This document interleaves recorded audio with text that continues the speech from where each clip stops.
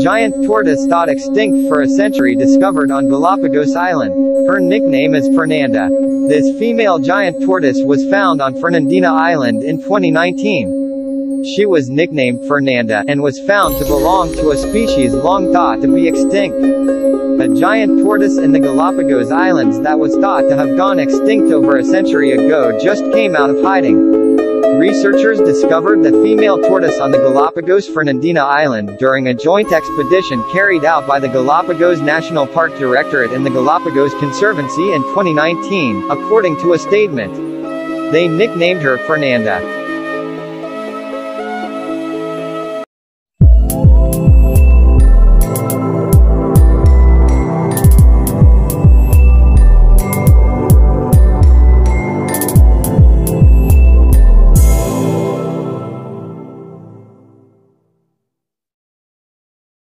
At the time, the team was confident that the lone tortoise was the lost Fernandina giant tortoise, Chelonoidis fantasticus, a species native to the island that was thought extinct for 112 years due to eruptions of the Fernandina volcano, according to the statement. But to confirm, they sent blood samples to geneticists at Yale University. The team at Yale compared this tortoise's genes to those of the only other tortoise that scientists have found on Fernandina Island, a male Chelonoidis fantasticus discovered in 1906. The Yale team confirmed that the two were closely related and that Fernanda was indeed the same species. One of the greatest mysteries in the Galapagos has been the Fernandina Island giant tortoise.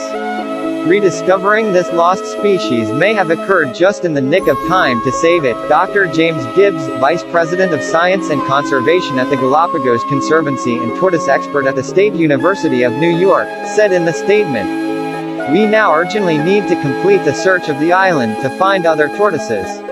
The researchers are hoping to avoid what happened to the famous Lonesome George, a tortoise that was the last of another species called the Pinta Island tortoise, Chelonoidis abingdoni.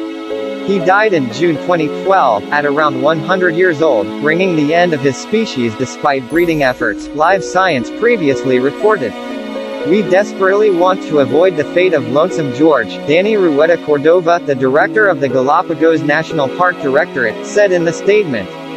My team from the Park and Galapagos Conservancy are planning a series of major expeditions to return to Fernandina Island to search for additional tortoises beginning this September. Scientists discovered traces of at least 2 other tortoises that may be from Fernanda's species on the Fernandina volcano during the expedition. If they find a male giant tortoise of the same species, the team will attempt to unite him with Fernanda at the Galapagos National Park's Giant Tortoise Breeding Center in Santa Cruz and encourage their breeding. If successful, conservationists would raise the young in captivity and then bring them back to Fernandina. The number of giant tortoises on the Galapagos Islands significantly declined in the 19th century due to exploitation by whalers and buccaneers, according to a statement.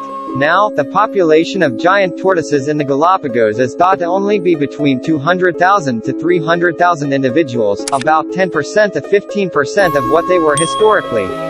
Do you really think it's possible to find a male giant tortoise in the park? Please put your answers in comments box.